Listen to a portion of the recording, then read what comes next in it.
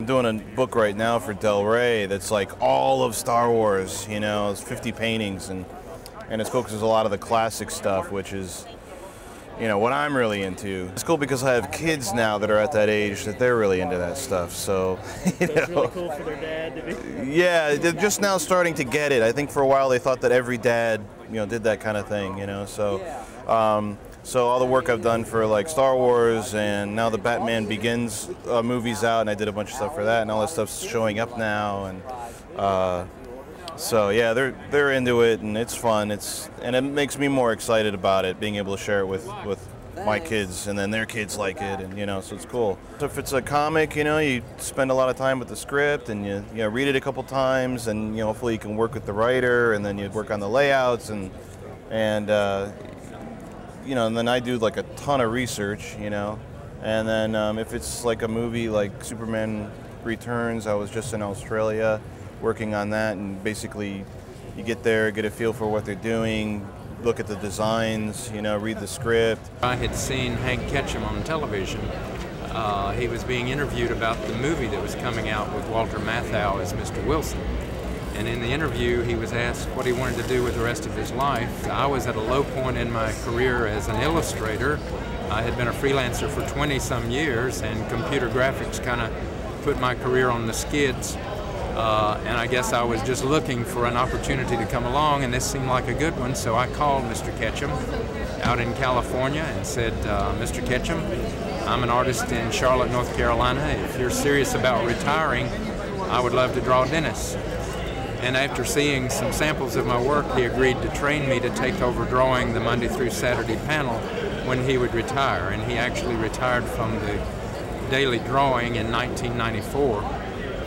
And I've been doing it ever since. Brian and I like to think that Ex Machina is very much like the world that we live in, but it's just like one DNA strand, you know, away from our version of reality. And what we're trying to do with Machina is show everybody like a different version of those events, and how the world, you know, is changed in either a good or bad way based on like one tiny portion of an event that's different than it actually happened. I did the Green Lantern, I created Wildcat, and with Sheldon Mayer as my editor, I did all the covers for Wonder Woman, Green Lantern, the Justice Society, Flash. So I did most of that stuff as a young man. I went on USO trips to Korea, Japan, Germany, and I met a cartoonist named Gus Edson, who created the Gumps. And the Gumps are going downhill, and he asked me would I be interested in working on a strip with him. And I said, yeah, you know, I'm not busy, but I didn't say that. I just said, when you're not working, you say you're in advertising. So he sent me a letter showing a picture of Dondi. And I said, Gus, we're going to have the best comic strip in America. The design production sketches that they sent were sort of incomplete. For the first issue, we were actually working off the Cartoon Network version of Grievous, and that's all we had to go on. There's, you know, an extra layer of approval that's going on. You're actually dealing with somebody else's franchise, and they can be very protective of it in terms of getting back to you about mistakes you've made. The other aspect of it is that in the case of Lucasfilm, they can actually be sort of secretive about the characters and what the characters look like, right up to the point where they're not telling you everything you conceivably find useful in drawing the character. General Grievous, we didn't find out till comparatively late that he was able to split his arms and do 4 arms for a sword fight. We were able to squeeze that into the last issue. Oh, that's right. And I forgot I'd done this until not too long ago back, and I had moved to England and out in the middle of the countryside, and I decided that seeing that I'm out here and I'd rather work at home and I want to stay in storytelling. I'd been working in film for a long time, and I just love storytelling, and comics was the next thing to go to. Is it Ploog or Ploog? Ploog. I've heard one person say it's Ploog as in aeroplane. That's what I thought. During that period of time, I mean, a lot of books were started, and there's an enormous amount of books on the bookshelves, and unless a book is promoted and pushed by a company, it's not going to, it's not going to succeed. And at that time, nobody really promoted books. It was put it out there, fill the bookshelf, don't let the opposition get onto the shelf, and see how it works. But the ghostwriter, it wasn't. It was too close to the occult, and I don't think people were ready for that, And I mean, I wasn't even ready for it. And I was the artist. You work by yourself in a solitary confinement, and then you come out and you get to find out what their reactions are, So and that's always a thrill for me. So it's the only time I get to touch base with my audience, so I relish it. I'm lucky in that I don't really have to spend that much time alone because I share a studio with a couple of guys. So I actually have an office to go to in the morning, and I can work and bounce things off of other guys and that sort of thing. And so it's helpful to have people around like that I can help juice me a little bit creatively. So pretty cool.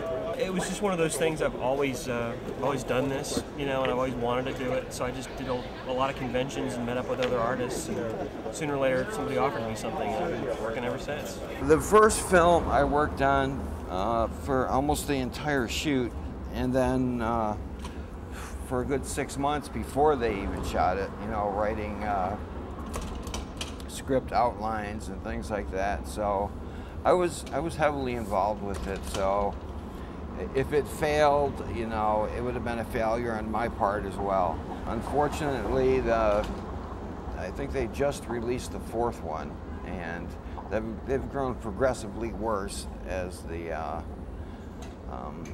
films have went along, and they're just retelling the same story over and over. After the first film, the only way I would agree to participate in another one is if we changed it completely and made it a woman. So I wrote out this story called The Bride, where it was a woman who was killed at her wedding, and she comes back to avenge all the people that killed her fiance, and the wedding party, and was told it was implausible. People wouldn't buy it. People wouldn't go for a female hero. Unfortunately, or fortunately, no one told Quentin Tarantino that wouldn't work, because Kill Bill made excess of $200 million in the U.S. alone. So.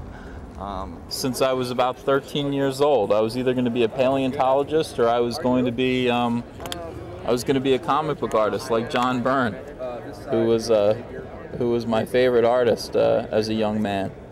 And as you can see, I'm not digging up dinosaur bones right now. I'm drawing Green Lantern. He was never a bad guy. He was just had a moment's weakness, and that kind of shook up his whole destiny. But how was it for me? It was stupendous. It was an amazing opportunity, and I miss it. I wish it wasn't over. I wish I was still working on it right now.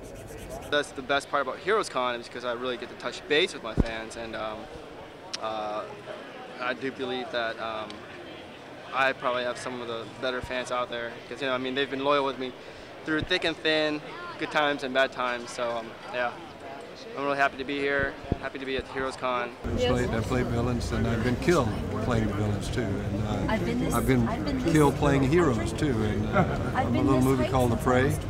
I had my neck broken by Carl.